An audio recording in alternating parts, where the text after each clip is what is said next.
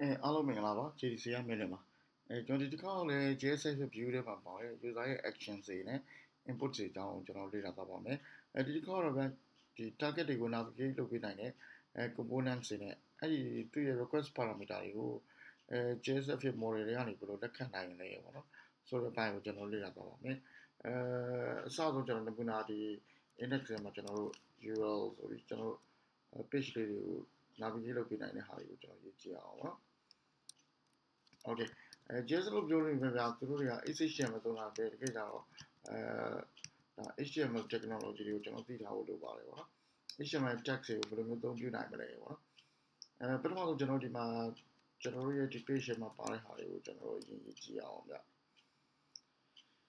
ဒီမှာတော့ကျွန်တော်တို့ပထမဆုံးဒီမှာဘာလုပ်မလဲဆိုတော့ပထမဆုံးကျွန်တော်တို့ဒီမှာရေးကြည့်အောင်ဗျပထမဆုံးဒီ input တွေမှာtarget2 ထိဆုံး page လေးပေါ့နော်ဒီနေရာမှာကျွန်တော် URL ဆိုပြီးတော့မှကျွန်တော်တို့ဒီထဲမှာကြည့်ကြည့်အောင် target components မှာဆိုလို့ရှိရင်ကျွန်တော်တို့ h မထားတဲ့ link တွေပါကျွန်တော်ရေးထားလိုက်ပါနော် UT outcomes values နေနဲ့ကျွန်တော်ရင်ဆုံး link တွေကိုကြည့်မယ်URL တွေမှာကျွန်တော် ally ထည့်ပြအောင်ally link တွေကိုကျွန်တော်ကြည့်မယ်ပြီးရင်ကျွန်တော် bottom ကိုကြည့်မယ်နော်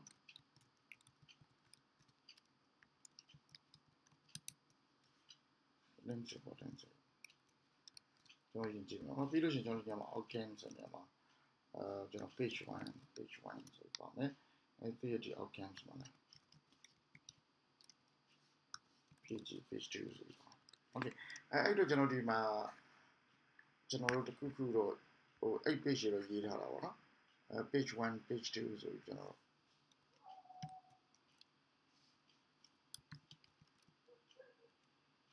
HTML page 1သူကလည်း blank JSF page ကိုကျွန်တော်ထားလိုက်ပါနော် Okay ဒီထဲမှာကျွန်တော် title ဆိုပြီးကျွန်တော်ဒီမှာရေးထားပါမယ်ဒီကောင်တော့ကျွန်တော်တို့link user link ကျွန်တော်ပြောနော်ဒီမှာကျွန်တော်တို့က h1 ဆိုပြီးတော့မှကျွန်တော် using js link ဆိုပြီးလာပြီးတော့ဒီမှာပထမဆုံးကျွန်တော်ဒီမှာ link ကိုရေးမှာပေါ့နော်h link value အနေနဲ့ကျွန်တော်ဒီနေရာမှာlink with no parameter ဆိုကျွန်တော်outcome မှာတော့ကျွန်တော်တွေက outcome မှာတော့ကျွန်တော်ဒီမှာ page 11ကိုကျွန်တော်ပြထားပါနော် parameter မှာလည်း link တစ်ခုပေါ့ဗျာဒီမှာကျွန်တော်တို့ URL ally ကိုပေးထားလိုက်ပါဗျာ ally ပေါ့နော်နောက်တစ်ခုကတော့ကျွန်တော် parameter ပါတဲ့ link ကိုကျွန်တော်တို့ထားမယ်ပေါ့နော်နောက်တစ်ခုကတော့ parameter link with parameter ဆိုကျွန်တော်ပြparameter ပေးချင်လို့ရှိရင်ကျွန်တော် page 1 2ကို navigate လုပ်ပါparameter ပေးချင်လို့ရှိရင်ကျွန်တော်ဒီ links ရဲ့ဒီ body tag ထဲမှာကျွန်တော်တို့ f param ဆိုကျွန်တော်ပေးလို့ရတယ်ဗျဒီ param ထဲမှာကျွန်တော်တို့ name နဲ့ value ပေးရမယ် param1 value နေရာမှာကျွန်တော်တို့ htl လို့ hello JSF ပေါ့နော်ပြီးတော့မှဒီမှာ f param ဆိုကျွန်တော်ထပ်ပေးလို့ရတယ်ဗျဒီမှာလည်း name ဆိုပြီးတော့မှ param2 ဆိုvalue နေရာမှာတော့using link links with parameter parameter ကိုကျွန်တော်ပေးချင်တဲ့ value ကြိုက်တဲ့ပြန်ဖို့ပေးလို့ရပါတယ်ပေါ့နော်ဟုတ်ပြီကျွန်တော်ဒီနေရာမှာကြည့်မယ်ဆိုလို့ရှိရင်သူက page 11ကိုလမ်းပြီး navigate လုပ်နေတယ်သူကတော့ page 12ကိုnavigate လုပ်ပြီးမှဖြစ်တယ်ပေါ့နော်page 12ကို navigate လုပ်တဲ့နေရာမှာ request param နေနဲ့ param1 နဲ့ param2 ကိုပေးလို့ရပါတယ်ပေါ့နော်အဲ့ဒါတွေကိုကျွန်တော်တို့ကဒီတခြား page ရနေပေါ့နော် page 1 1နဲ့ page 1 2တွေမှာကျွန်တော်တို့ရေးကြည့်ပါမယ်ပေါ့နော်အထောက် page 1 1ကိုပဲကျွန်တော် top page ကိုမရေးချင်တော့ဘူးဗျ1 1ပဲပေးလိုက်တော့နော်ဒါဆိုရင်ကျွန်တော်ဒီထဲမှာ page 1 1ကိုပေးလိုက်မယ်ဗျ page 1 1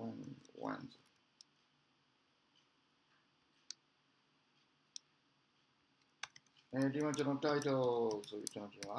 USING using INKS links ဒီမှာ title sorry H1 ဆို USING using links ဒီ page 2ကိုသူကလမ်းဒီ page 1 1ကိုစောစောက link နှစ်ခုလုံးအောင်လမ်းပြီးဒီ navigate လုပ်ပြီးမှဖြစ်တယ်ပေါ့နော်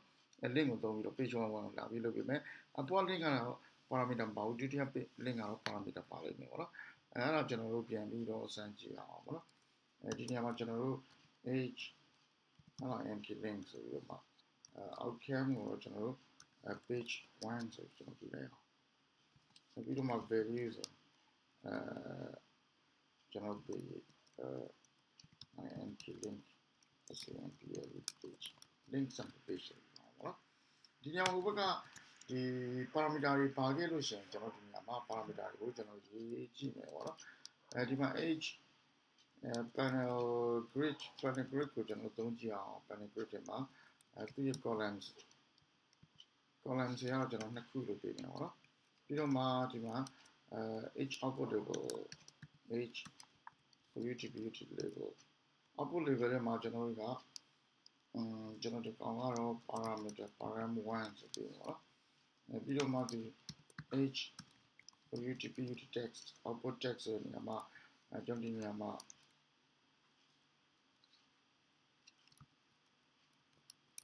request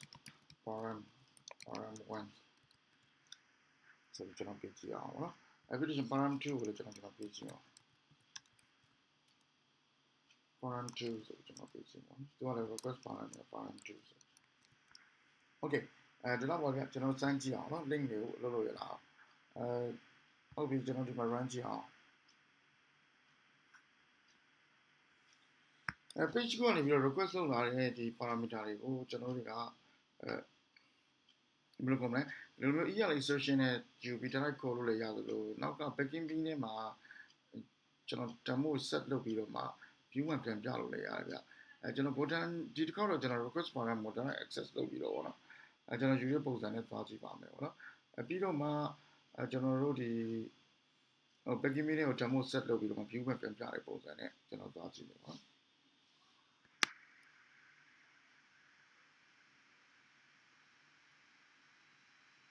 Okay ဒီမှာ link ဆိုတဲ့ page ကိုရောက်ပြီเนาะကျွန်တော် link ဆိုကျွန်တော် click နေခြင်း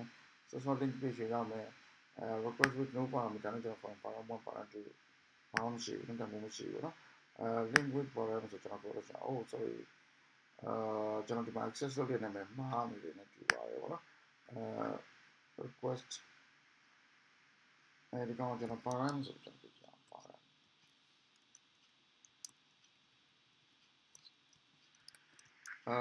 ဒီကောင်ပြကျွန်တော်ဒီကောင်မကြည့်နေဘူးဗောနော်ကျွန်တော်ပြန်သွားကြည့်မယ် okay ဒီလို param ဆိုတဲ့နာမည်နဲ့ access လုပ်လို့ရှိရင်request parameter ရဲ့ demo ကိုကျွန်တော်ပြန် access လုပ်လို့ရတယ်access လုပ်တဲ့နေရာမှာလည်းကျွန်တော်ဒီနေရာမှာ dot ကိုသုံးလို့လည်းရတယ်လို့ကျွန်တော်ဒီနေရာမှာဒီလိုမျိုးသူ့ကို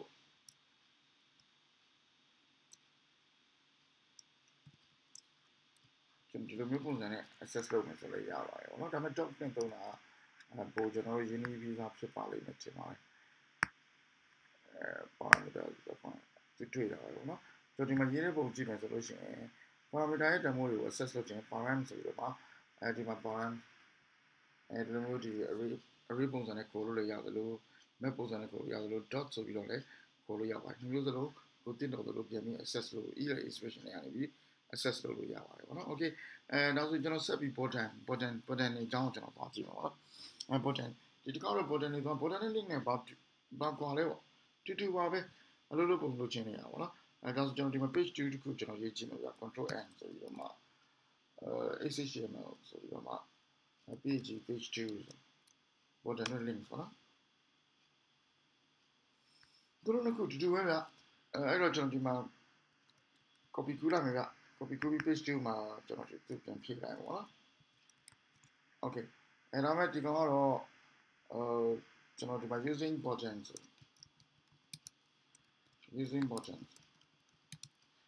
h-link နေရာမှာသူက button လို့ပြောင်းပေးလိုက်တူတူပဲ button text နဲ့ link ဆက်တဲ့ဟာအခြေခံအပြင်တော့အလုပ်လုပ်ပုံချင်းတူတူပဲဗျသူစီမှာ value ဆိုရင်အဲ့ button နဲ့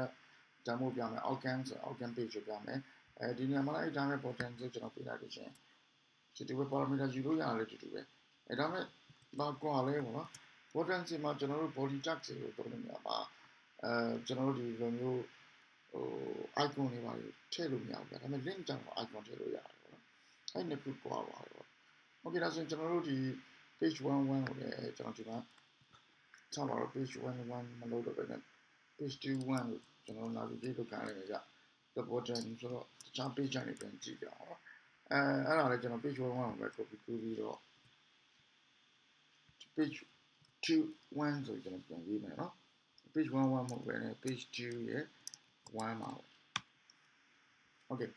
ဒီ page 21မှာလည်းကျွန်တော်တို့တွေကဒီတစ်ခေါက်တော့ကျွန်တော်က backing meaning ကို request ရမှာပါတဲ့ parameter တွေယူပြီးတော့မှ view မှာပြန်ပြတဲ့ပုံစံနဲ့ကျွန်တော်တို့ပြန်သွားအောင် using buttons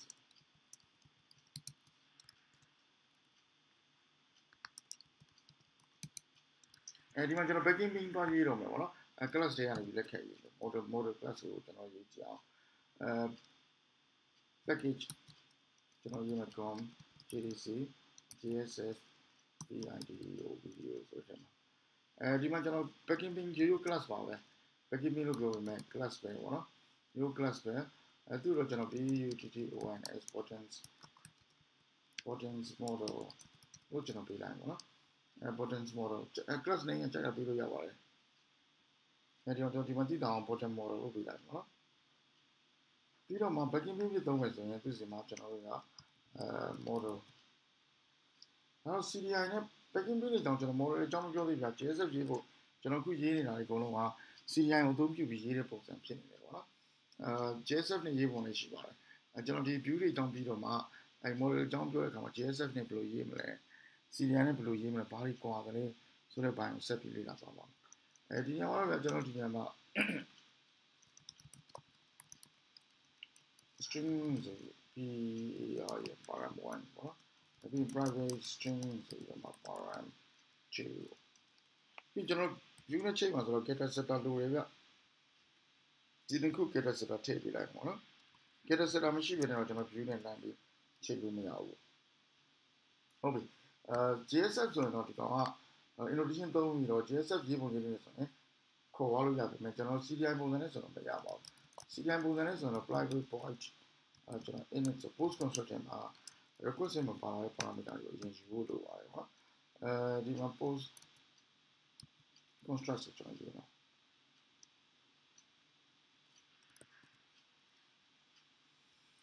parameter တွေကိုယူခြင်းလို့ရှိရင် param 1ဆိုကျွန်တော်ကဘယ်ကနေယူမလဲဆိုလို့ရှိရင် faces context then get current instance get external context ရနေပါ get request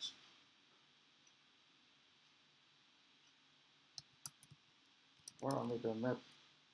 request parameter map တွေကနေကျွန်တော်ပြန်ပြီးခေါ်ပြရမှာဖြစ်တယ်နော်get ဆိုဒီညောင် parameter name ကိုပေးရမယ်ဗျparameter name ကကျွန်တော်ဘယ်လိုပေးခဲ့လဲပေါ့ကျွန်တော် page 2တွေကိုကျွန်တော်ပြန်ကြည့်အောင်ကျွန်တော် parameter name နေမှာ param 1ဆိုကျွန်တော်ပေးရအောင်ဒီ name နဲ့ဒီပြန်ခေါ်ပြရမှာပေါ့နော်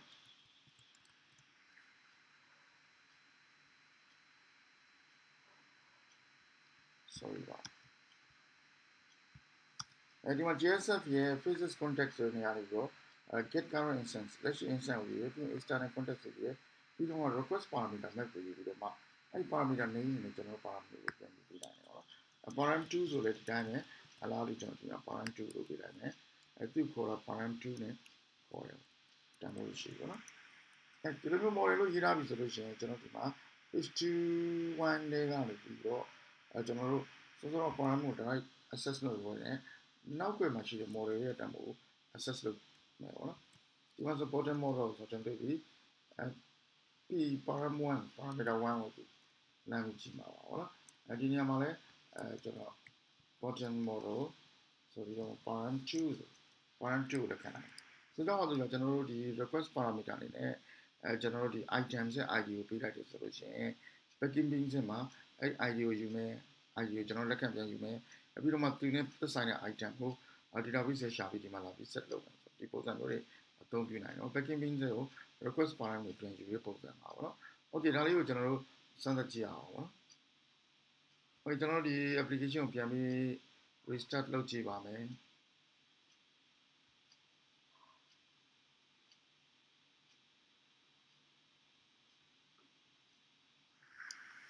ပြီးလို့ရှိရင်ကျွန်တော်ဒီစိုးစိုး page ကိုကျွန်တော်ပြန်ကြည့်မယ်ပေါ့နော် link sample ဆိုသွားတယ်ပေါ့နော် page 1မို့တော့ကျွန်တော် page 2ကိုသွားကြတယ်ပေါ့နော်ဒီမှာပုံကိုပြန်သွားပြီးတော့ button ဆိုကျွန်တော်ကြည့်မယ် okay ဒီ button စစ်တယ် link with no parameter parameter မရှိရင်လည်းသွားကြည့်ရအောင်နော် okay okay ဒါ how page 1ရောက်သွားရကျွန်တော်ပြန်ရလေးလို့ပါ2ပြန် link with parameter ဒီမှာဆိုလို့ရှိရင် button စစ်ရနေပြီးတော့ parameter တွေကို packing bin ကို set လုပ်ပြီးတော့မှ model ရဲ့ဟာကို view ဝင်ပြန်ပြရတယ်ပေါ့နော်ကျွန်တော်တို့ဒီတစ်ခေါက်ကတော့ user ရဲ့ action တွေပေါ့နော် user ရဲ့ action တွေမှာမျိုးရှိတဲ့ဒေတာတွေပြီးတော့ကျွန်တော်တို့ဒီ page ကို navigate လုပ်ပေးနိုင်တဲ့ target တစ်ခုကို navigate လုပ်ပေးနိုင်တဲ့ actions ဖြစ်ပေါ်စေနိုင်တဲ့ component တစ်ခုကိုကျွန်တော်လေ့လာကြပါတယ်အဲ့ component တွေက links နဲ့ button တွေဖြစ်ပါတယ်ပေါ့နော်သူတို့အခြေခံအဖြစ်အသုံးပြုပုံတွေကတော့တူပါပဲသူတို့စီမှာoutcome ဆိုတဲ့ attribute ပါတယ်အဲ့ဒီ outcome ဆိုတဲ့ attribute ကဘယ် page ကို navigate လုပ်မလဲဆိုတော့သတ်မှတ်ပေးနိုင်တဲ့အရာပါပြီးတော့ value ဆိုတာအဲ့နေရာမှာပြန်ပြရရအောင်เนาะကျွန်တော်ဒီမှာ sorry ဒီကောင်ပြင်လိုက်အောင်များဒီကောင်ဘယ်လိုရှုပ်ပါလဲ page 21နဲ့မှာ button ဆို page 2လို့ပြောပြီးဒီကောင်PTTON ဆိုပြန်ကြည့်အောင်เนาะကျွန်တော် button စင်ပါတယ်ကျွန်တော် button sample page ဒီကောင် page 2 button လေးရအောင်ပေါ့နော်ဒီညမှာကြည့်မယ်ဆိုရင်ကျွန်တော် link with no parameter မပါလဲရတယ်နောက်ပြီးတော့ parameter ပါလဲရတယ်ပေါ့နော်ဒီပုံစံနဲ့ကျွန်တော်တို့ပေးလို့ရတယ်အဲ့ button 0 link စင်မှာကျွန်တော် f param ဆိုလက်ခံနိုင်တယ်ဒီကောင်တွေကဒီ URL မှာကြည့်ရင်ဒီလိုပဲဒီ query param တွေနဲ့သူပြန်ပြီးပါလာမှာဖြစ်တယ်ပေါ့နော်အဲ့ query param တွေကို view တွေကနေလည်း direct param ဆိုတဲ့နာမည်နဲ့ access လုပ်လို့ရပါတယ်အဲ့ဒါလိုမျိုးပဲတစ်ဖန် packing bin နဲ့ကနေပြီးတော့ပြန်ပြီးလက်ခံယူပြီးတော့လဲview မှာပြန်ပြပေးလို့ရပါတယ်ပေါ့နော်ဘယ်လိုမျိုးလုပ်လို့ရလဲဆိုတော့ကျွန်တော်ဒီနေရာမှာတော့ပုံစံစုံကိုရေးပေးထားတာဖြစ်တယ်ပေါ့နော်နောက်တစ်ခေါက်ကတော့ကျွန်တော်တို့ဒီ form ကနေပြီးတော့ data တွေကိုလမ်းပို့တယ်ပေါ့နော် form post လုပ်ပေးနိုင်တဲ့ action တွေကိုဆောင်ရွက်ပေးနိုင်တဲ့ဒီ components တွေအကြောင်းကိုဆက်ပြီးမိတ်ဆက်ပေးသွားပါမယ်ပေါ့နော်အဲ့ခေါက်ကျရင်တော့ကျွန်တော် form ထဲကနေပြီးတော့ data တွေကို packing bin ထဲမှာတော့ set လုပ်တယ်ပေါ့နော် model ထဲမှာ set လုပ်ပေးတယ်အဲ့ data တွေပြန်ပြီးပြပေးနိုင်တယ်ဆိုတဲ့အပိုင်းကိုကျွန်တော်ဆက်လေ့လာသွားမှာဖြစ်တယ်ဒီတစ်ခေါက်တော့လောက်ပါခင်ဗျာအားလုံးကိုကျေးဇူးတင်ပါတယ်JDC ကပြန်ပြန်ဖြစ်ပါတယ်